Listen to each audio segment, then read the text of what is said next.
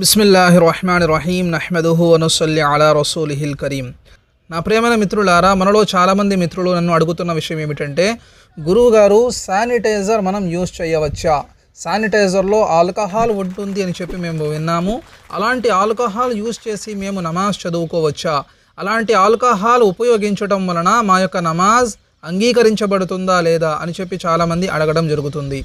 నా ప్రియమైన మిత్రులారా, ఒక విషయాన్ని గమనించండి. ఆల్కహాల్లో రెండు రకాల ఆల్కహాల్స్ ఉంటాయి.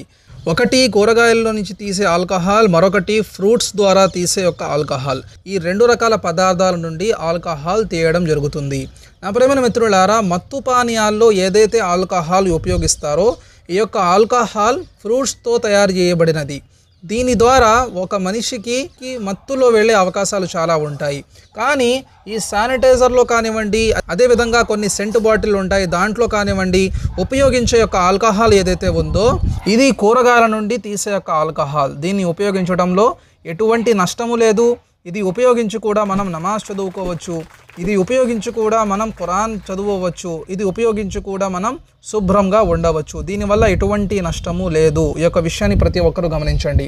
అదేవిధంగా నేను మరొక విషయం చెప్పేది ఏంటి అంటే, ఒకవేళ మీకు అంతగా సందేహం ఉంది, ఇది ఆల్కహాల్ కదా, మేము ఆల్కహాల్ ఉపయోగించాము కదా, దీని ద్వారా మా యొక్క నమాజ్ అవుతుందా లేదా అని చెప్పి మీకు సందేహం ఉండవచ్చు. మీకు అంతగా సందేహం ఉంటే కనుక మీరు నమాజ్ చదివే ముందు శానిటైజర్ మీరు ఏదైతే ఉపయోగిస్తారో ఒక శానిటైజర్ ఉపయోగించిన తర్వాత వెళ్ళి ఒకసారి చేతులు కడుక్కొని శుభ్రంగా తర్వాత నమాజ్ చదువుకొని మళ్ళీ మీరు శానిటైజర్ని ఉపయోగించుకోండి. దీనివల్ల మీకు ఎటువంటి ఇబ్బంది లేదు. మీరు శానిటైజర్ ఉపయోగించి కూడా నమాజ్ చదువుకోవచ్చు.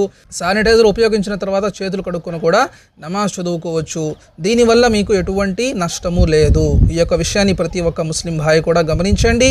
దీని గురించి ఎవరు కూడా వెనకాడాల్సిన అవసరం లేదు.